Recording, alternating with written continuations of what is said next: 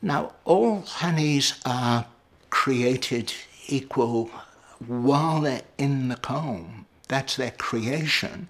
But once they are sold as honey, they've had intervention by people processing the honey. And they may also have had contamination during the production if the hives have been in areas where the bees can be collecting nectar that's got contaminated with farm chemicals, herbicides or insecticides. And these are not the sort of thing that you want in direct contact with the exposed tissues of the body in a wound. And you also don't want the sort of contaminants that can end up in honey from the processing. Now, there are available medical grade Manuka honeys, and these are produced from hives in areas where there's no risk of contamination of the nectar source. And then right from the handling of the combs in the hives, they are treated as a medical product. So you don't get any contamination of the honey in the processing.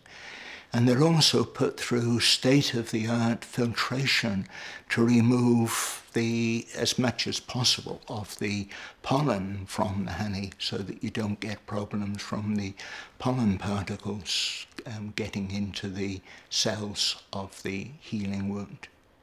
Now, for the honeys that are used in wound dressings and are used by medical professionals, the honey is sterilized.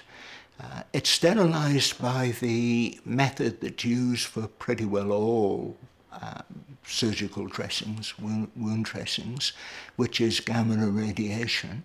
And our research has shown that this doesn't inactivate the properties of the honey which you need for the wound healing.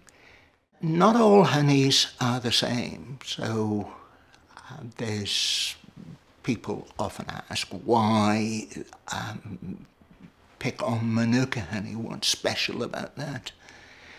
Well, its antibacterial properties are quite different from those of other honeys. All honeys are created equal in that the bees add to the nectar an enzyme that generates hydrogen peroxide, which is what gives antibacterial activity to all honey. But the body has, in all of its cells and in the blood and in the serum, an enzyme to break down hydrogen peroxide because it's a harmful substance.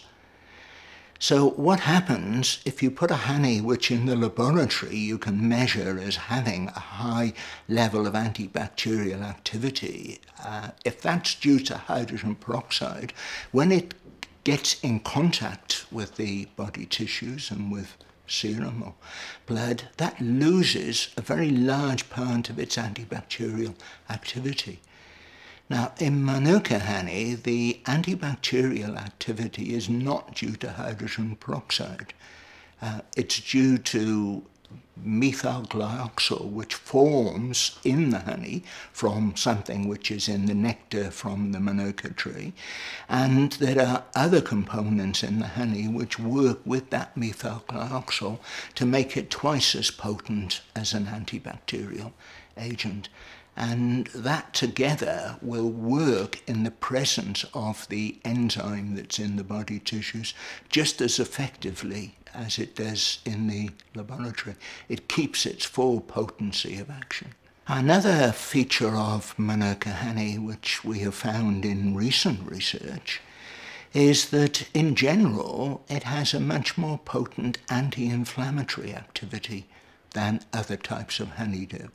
Now, there is variation within different batches of Manuka honey, but overall it is a lot better than other types of honey for this very important action.